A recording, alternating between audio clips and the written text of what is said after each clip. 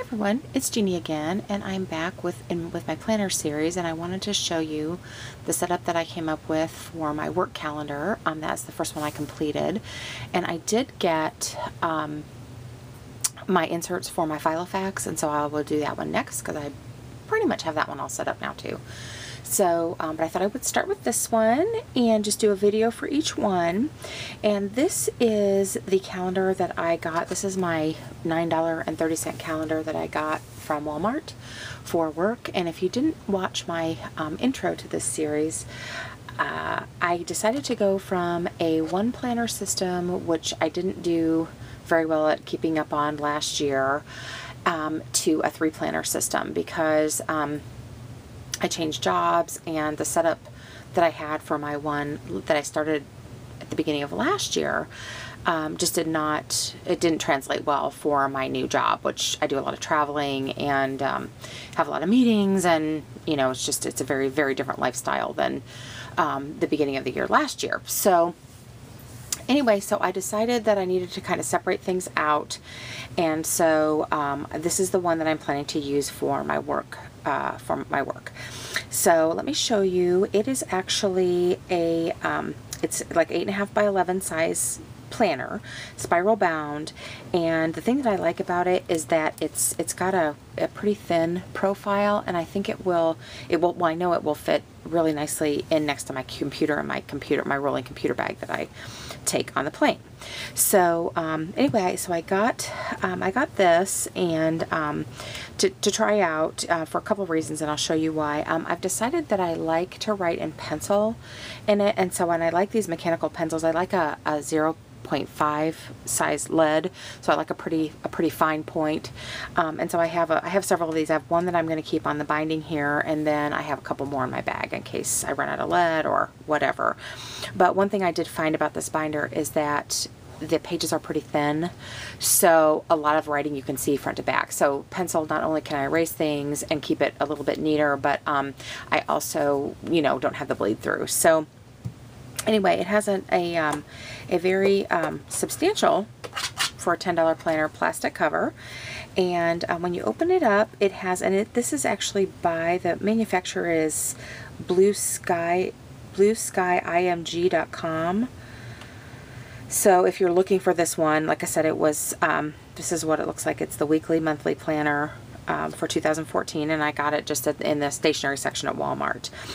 This first page is a laminated page, and as you can see here, I'm using this kind of like a flyleaf. I just have a variety of sticky notes and flags and different things on here that I can use as I work in the planner. And so I have just probably 4 or 5 of each color. I didn't want this to be real bulky, and of course, because since it's a spiral bound, there's no place to really put a pocket in. So those are just sticking on there, and I will just pull them off and stick them on the calendar as I need them. So anyway, so that's what I'm using that for. When you open this calendar, there's the yearly overview on the left-hand side, on that back side of that laminated page, and then you have the quick reference page, and I just have sticky notes on there now to cover up my personal information because I did put my name in it and my email address and that kind of thing. I don't know that I'm not really going to put friends and family in here because this is a work binder. I might put some of my work people that I travel with, just in case somebody would find this and need to contact somebody. As you can see here, then the next page, and I haven't done anything with contact numbers.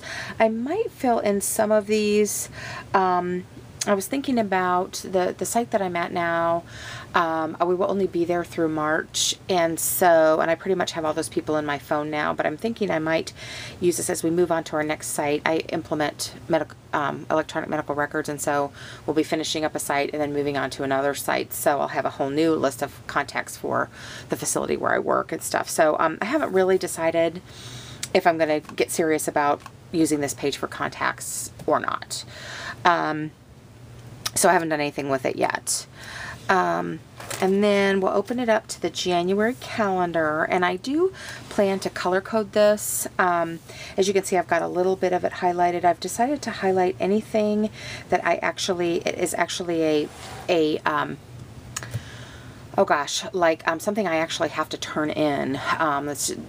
that's a physical like report or document that I have to turn in, and or you know, electronic document that is a timed, I'm going to do in yellow. And then anything that has to do with my personal expenses and that kind of thing, I'm going to do in green. So I probably will end up color coding this. I may do another color for like WebEx meetings and stuff like that, but I find a lot of my highlighters are dried up, so I need to get some more highlighters, which, oh darn, you know, I love to buy office supplies. So anyway, but you can see here, so I've got January all filled out with things that I need to do, that I already know of that I need to do, and then I can add to this as I need to. I'm also using this running notes section for kind of ongoing things. I have several things that are ongoing, you know, different parking lot items I need to keep up on, and different meetings that that have some action items that I need to follow up on and that kind of thing. So anything that's kind of ongoing, I have it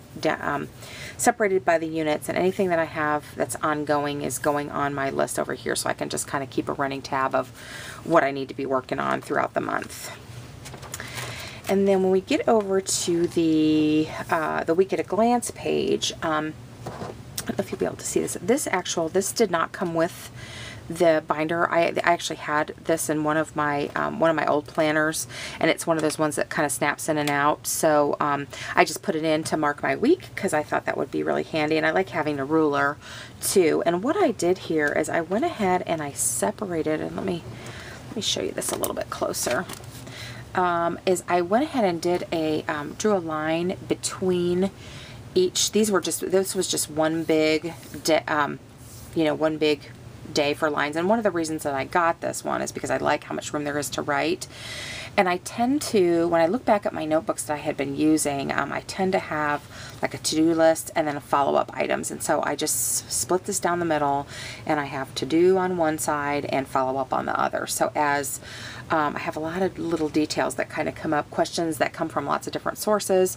And so I'm going to have my to-do items, my daily to-do items that I'm going to put on every day, and then as follow-up items come up throughout the day, I'm going to make a running list of those too, so that I can make sure I check them off as I get answers for those questions or whatever. So basically that is my setup for my work calendar.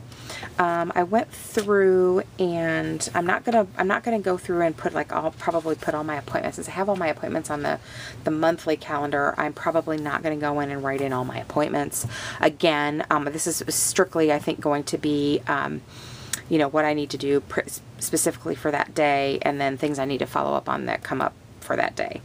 So basically that is what I have. I also, on some of these weeks,